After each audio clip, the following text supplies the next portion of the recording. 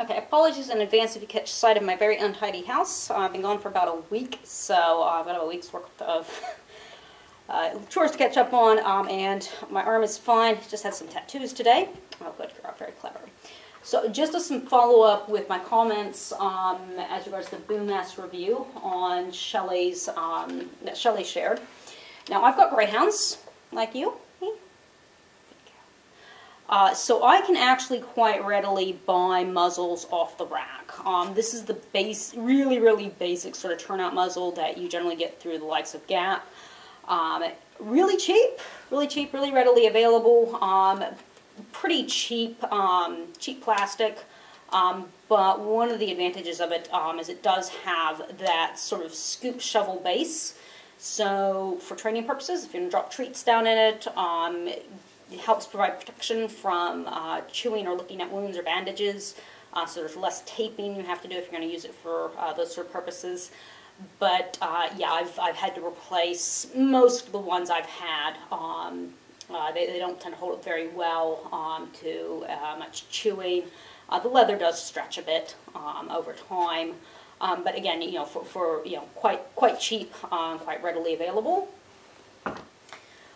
This is another type of sighthound muzzle. This one costed a little bit more, but again, relatively cheap as far as muzzles go.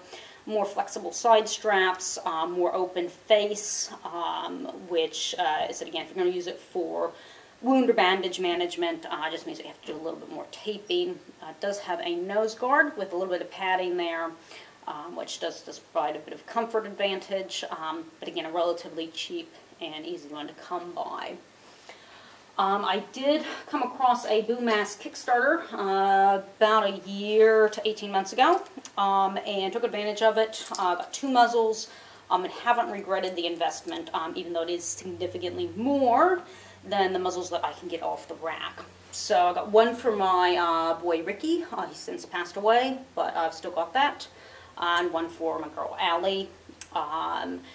So again, you can tell, again, personalized fit, his being a little bit larger than hers, which you would expect, male versus female, and again, with that biothane, really flexible, a lot of comfort factor to it, which has actually, you know, quite a significant benefit if the dog comes up to you, if they rub their face on you, if they rub their face on your walls, if they go and whack you in the groin because they're trying to get their muzzle off, or just having a good itch, it doesn't hurt because it is that nice, flexible biothane, whereas the plastics tend to feel quite uncomfortable when they whack up into you. So with the Boom Mass, lots of personalization options. You can get what they call anti-poison straps, which are an additional strap across the bottom and across the nose on the top.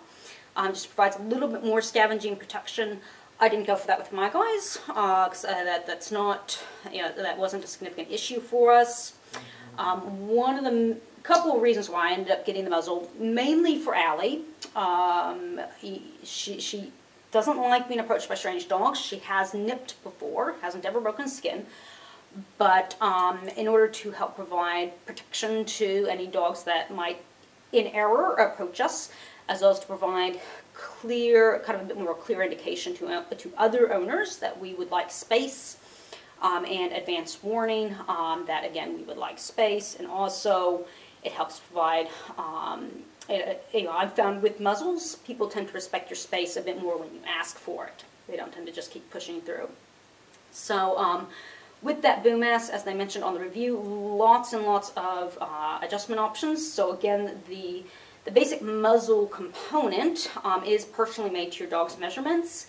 Then when you get it in, you can personalize the actual fit around the face. So I went with a forehead strap in both of them because it is easily removable. There's just a wee screw that you can take out with a Phillips head if you decide you don't want it, as I did on Ricky's, took his out. I've kept Allie's on because I like that nice yellow strap. It gives us a little bit more lateral stability. Plus it also means, you know, other dog walkers will see that from, you know, hundreds of yards away. Very obvious color on, you know, nice bright yellow on her face, which again gives them a bit of advance notice that, okay, you know, this may be a dog that might prefer her space. So keep your dog under control, please. As I mentioned, over the top of the back of the head, you've got 2 adjustment points. Lots of extra holes, plus it is biothane, so technically you probably could punch in extra holes if you find you need it. Adjustment points on the cheek straps, so these ones here. So again, Phillips head, just take it out, adjust it so it fits comfortably around the cheeks. As they mentioned on the review, one of the great options with the boom ass, as opposed to the buckle type straps that you get with most of your other muzzles, is you can get a snap attachment. It just makes it a little bit easier, a little bit faster to do it up. So less fiddling around, just easy snap together, snap apart. You can actually take it on and off, one-handedly if you get good at it. So that's again another fairly significant advantage there. With actually using it during training, I've had no issues. I can feed out of this thing literally as quickly as I can feeding without it. Allie, gonna show? Allie, look, nice. Allie, over here, touch. Okay, touch. Nice. So just have Allie demonstrate here. Touch. Nice. Touch. Nice. Okay, and I'll pop your face in here. She's done a lot of work with this muzzle, so she's very fluent in working with it. This. Okay, nice. So just easy on and off. Touch. Nice. Touch. Nice. So, and she's pretty fluent with it, so she also knows actually where to put the muzzle, so I can most easily get into it. With the way that the actual circumference muzzle strap runs around the muzzle, because it's kind of a bit of a spiral, you actually end up with a slightly larger area just on that offside there, just that right rostral ventral side, which is a little bit easier to reach through. Touch. Nice. Although you can definitely reach through the other ones as well. Nice. So reasonably easy to get through with, say, the likes of a tube of baby food or soft food. Nice. You got some on your muzzle. You're going to spend the rest of the time licking that, aren't you? Nice. Oh, I just dribbled. Allie. Nice. This is the second time we did the video because I didn't do it quite right the first time, so she's probably slowing down a little bit. Nice.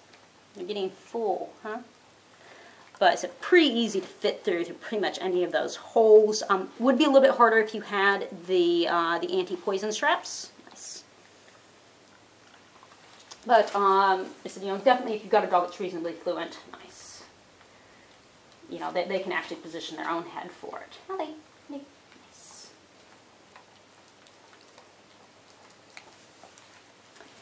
And one of the other advantages of these basket-style muzzles, and particularly the boom ass, is that you can actually hook it on. This is quite good during, say, while you're muzzle training. You can actually hook it on like a 3M hook. I picked this up off of Muzzle Up Project. Allie, face. Oh, get it in there, face. Nice.